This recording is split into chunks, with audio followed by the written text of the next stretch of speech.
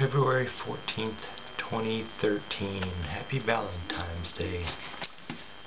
Got a special candy bar, and it says on it, you're one in a billion. And this is for my partner. I'm going to dedicate this this episode to him. I haven't talked much about him, but 30 years. This last October we've been together. That's it's a mighty long time. It's amazing how you can find somebody in your life, and if you know what you're doing, you'll hang on to them because it's very rare to find your better half, your compatible. Lots of things to say. I remember when we first got together, he made it very clear that I can't fight you and the world at the same time, but if we stand back to back, we're like a double-edged sword, and there's nothing that will be put in front of us that we can't conquer. And with that, we hit it off, and we're still going. And I just have to say, if somebody can still make you laugh after 30 years, you're doing something right.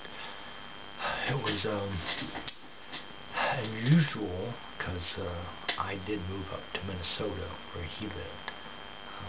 It was kind of a long-distance relationship. Recorded, writing letters back and forth, talked to each other on the phone a lot.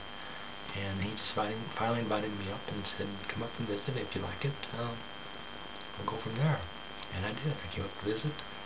And actually, when I did come up to visit, we went and looked at a house. And he says, and you'd have to see this house. He said, if I buy this house, will you move up? And I'm like, yeah.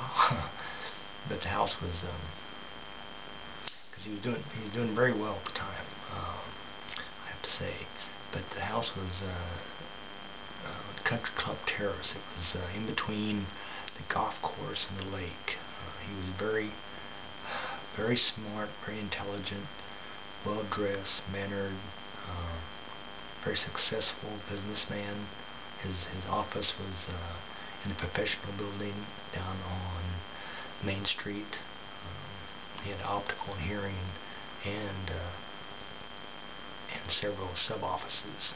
I remember when I first moved up, he had one in Wilmer there was his base, but there was Litchfield, St. Cloud, Glenville, and there was another one. But he had five offices at a time in hearing aids, and then he got the optical and worked that for a bit. Got to see the professional side of him. And like I said, it's been a really wild and crazy ride over the 30 years. I really have been lucky, and I was talking a little bit yesterday about, you kind of have a premonition, something, and they do say that you know right away.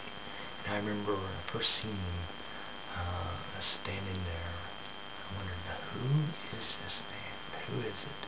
And then over a period of time, watching him, how he mingled, and people would kind of swarm around him and get to know him. I was kind of hesitant at first, but over a few days, then I finally approached him and talked a lot, and I was hooked.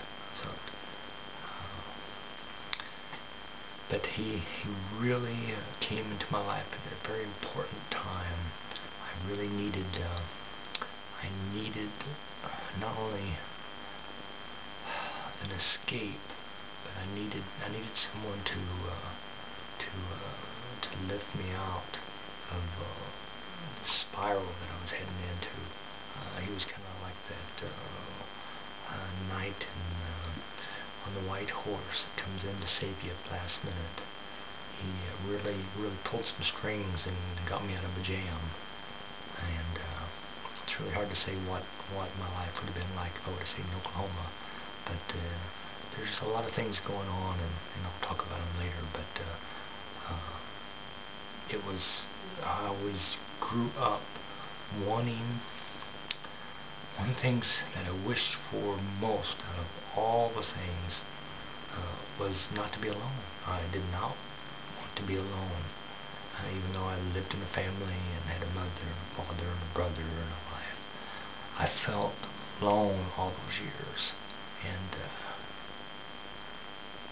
when he came along, it was it. It was and like any relationship, it takes dedication, it takes work on both parts. But 30 years, think about it, 30 years. Started out and like I said, just writing, talking, moving up to Minnesota. The way I explain it is that why wouldn't you? I mean, if I had been a girl, I was trying to explain this to my mom. If I'd been a girl and I met a guy that was a doctor and was professional and had businesses and had that house by the lake and by the golf course, and really made it, wouldn't he be happy for me?